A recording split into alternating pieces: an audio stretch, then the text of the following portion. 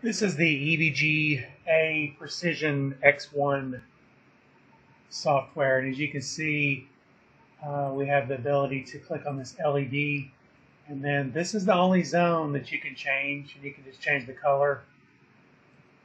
I'm going to change that to red to match, and you can set the brightness if you wish.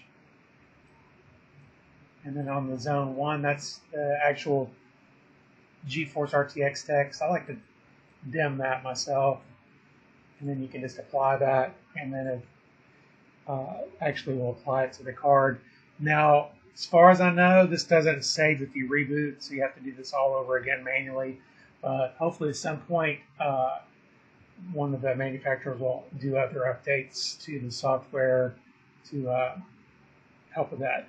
Also, check out my other YouTube videos for mining tips, and especially on NV Miner and the 3080 Ti.